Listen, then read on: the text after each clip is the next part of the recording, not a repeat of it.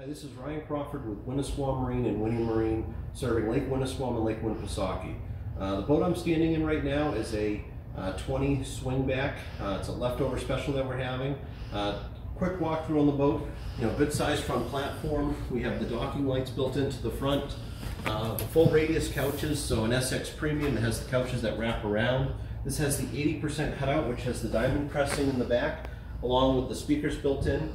The nice rotocast seat bases, the SX Premium helm, which is an upgraded helm over the S Value and S Series.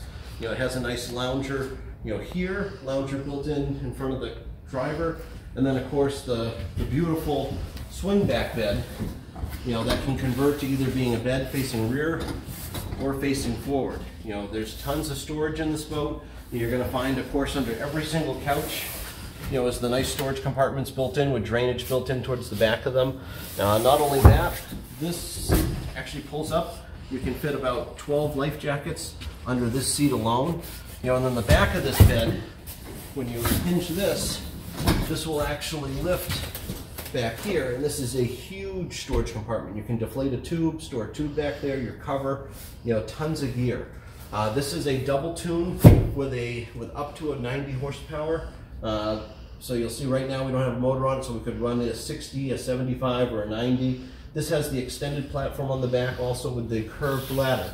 Now this is the bolt-on extended swim platform, versus where they can actually extend the platforms back. But this gives you a nice ladder off the back, and easy on, easy off. Also has the Garmin Striker 4 as part of the package, 4-speaker stereo, Bluetooth. Really everything. This boat is rated for 10 persons capacity, and what it'd be good for is being a double tune.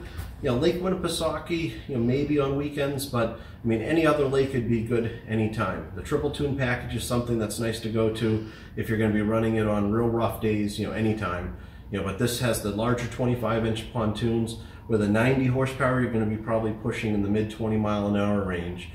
So for really any activity, you could run tubing. You'd be able to water ski kids off the back of it. With a 90, it'd be a great all-around, boat. Easy to trailer, easy to just go out and have fun. Thanks for watching.